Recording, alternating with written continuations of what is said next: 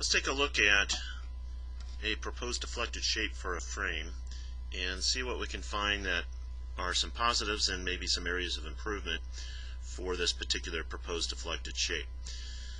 Now let's go back also real quick and review what these rules are for our first order model here. That we have moment curvature consistency, that we meet the boundary conditions, that original angles remain unchanged, as well as member lengths remain the same. And when we take a look at what we've got here, this is a representation of a typical cantilevered highway sign, and although the load for right now doesn't seem like it would be typical of that kind of situation because the load looks as though it's acting up, you could of course think about a big heavy sign being posted at the end of this cantilever going the other direction, so everything we would see here in the response of the structure would be in the real life might be opposite of what we've seen here, right? And ultimately what we are going to do is, here's this real situation that we're looking at. We're going to look at the moment diagram, and then we'll come back with an improved qualitative deflected shape for this structure. Right, so when we think back to what the some of the criteria are, we don't have the moment diagram yet, so we'll skip the consistency with moment curvature, but we can look at boundary condition right away.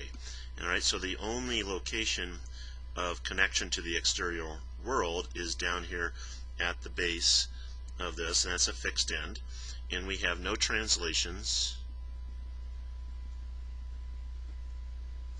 at the fixed end, and that would be in either the X or the Y direction, so that's good. Although unfortunately what we do have is, though, we should have no rotation at the fixed end, which of course is at C in this particular one. So that's at least two areas of strength and one area of improvement for the proposed deflected shape. Let's look also at the original angles, that the beam and the column are at 90 degrees in the original, and in the proposed deflected shape then we also have, it looks to be pretty close to a right angle as well. So that would mean that angles remain the same as they were before loading, so that's good. And if we look closely here, it looks to me like joint B does not move up and down. If it did move up and down, it would imply shortening of the column. So the column remains same length. Now when we go look at the beam goes from A to B, and over here at B doesn't move left to right, up, down. So if that's the case, then A, when it displaces, should not move up and down. And it does look like there might be some very slight movement there. So it's pretty close, but I'd still say that the beam appears to have shortened, and it really should not have. So the beam AB should remain the same length.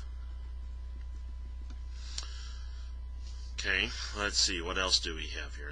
That kind of addresses lengths and angles and the boundary conditions. There are a couple of other areas of improvement that we really want to take a closer look at, and that one of those is the moment curvature consistency, and for that we've got to get into what that moment diagram would look like.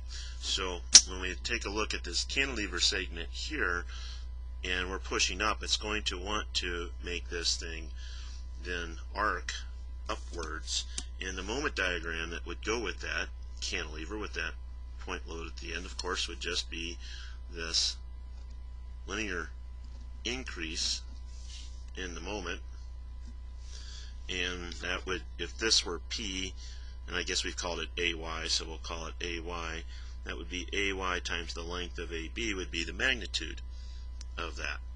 Right, now if that was it, if the fixed end up was B, we'd be done, but that's not the end of it. Instead we have then this flexible support that is the column BC, and then of course the rigid support down here. So the BC, the column BC, serves as a support for the column AB. Well, that's going to turn out that we have to have a moment diagram that's going to be out there. It's going to be the same magnitude, and that column is going to have uniform moment, it will turn out. So that will be AY, AYL, AB in terms of magnitude. We can draw a quick 3-by diagram to help verify that that's what's going to be. Here's our joint B, and in terms of the moments, that's the only thing that we're going to draw here. We'd have, of course, smiley face on the beam end, and then smiley face coming back on the joint, and we'll have to have an equal and opposing moment that comes from column BC. That would be MBA as opposed to MBC. The notation meaning at the B end of member AB, that comes first, at the B end of member BC. The order does actually matter, not right now, but it does matter in a big picture. If we were to even be more careful about a complete 3-by diagram, you know, we come along, here's that beam AB, we have the imposed force at the end, we've got the shear, flip the shear around, there's the moment as well, and there's no axial force there. So now we come along, if that shear is now acting up there, then over here we have to have an axial force now in the column. So that means that we don't have any shear in the column itself, which should make sense in the overall equilibrium, right? This reaction set down here would have a vertical, and it would have a bending moment equal to AY times LAB, and that's going to be AY. That's exactly what we're showing here. And so sure enough, then we get a column that is in pure bending at that magnitude of AY LAB, that MBC again equals AY LAB. There is no shear there in the column, right? And no shear, rather dm dx equals V, and V being shear, then we have zero slope on the moment diagram there.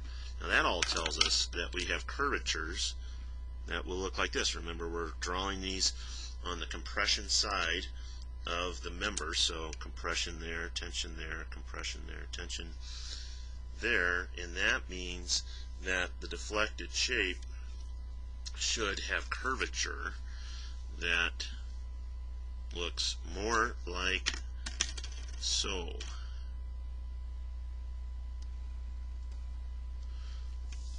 No shortening of the column, then we sway to the right. Delta B is not 0. And if B moves to the right that much, then A also has to move to the right by the same amount. Right, so that joint now has to rotate. It stays at 90 degrees.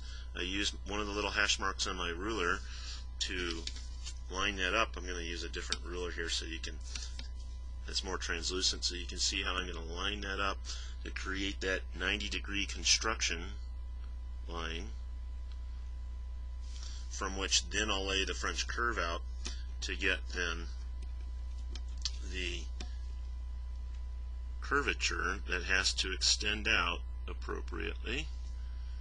And it does get kind of large when we go all the way to the end. And our deflected shape should look a lot more like that than what we've got showing. Right? And so what that tells us is that areas of improvement, well, we've got shown here reverse curvature in both of the beam and the column, so we shouldn't have that. Area improvement should be that single curvature only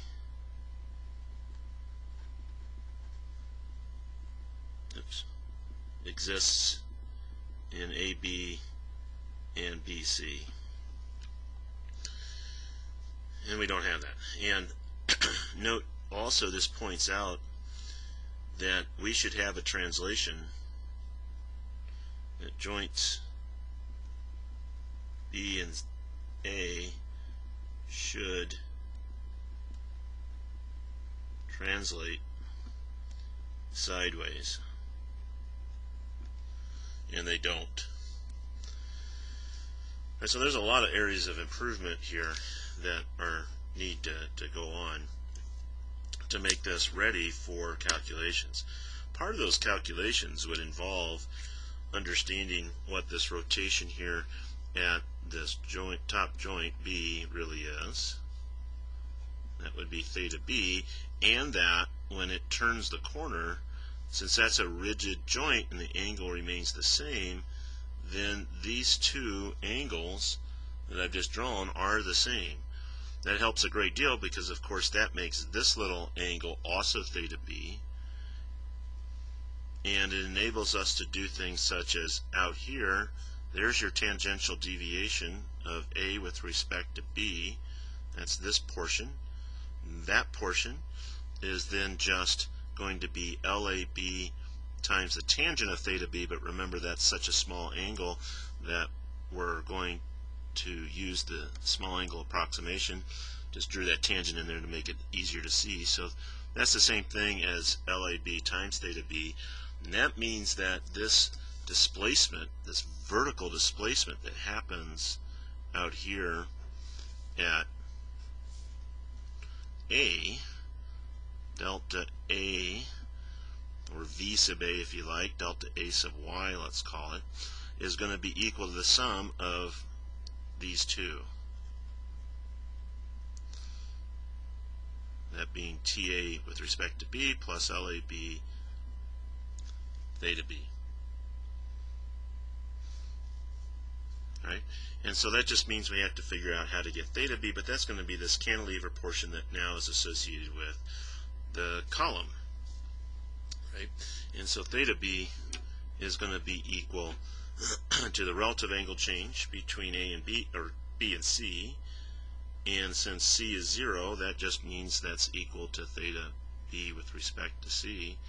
So that's a pretty straightforward one to play with. If we wanted to get delta B, that would be just the tangential deviation of B with respect to C, because of course we have that fixed end that we're working with there. Right? And that's how we would go back strategically calculating some of these using the moment area method.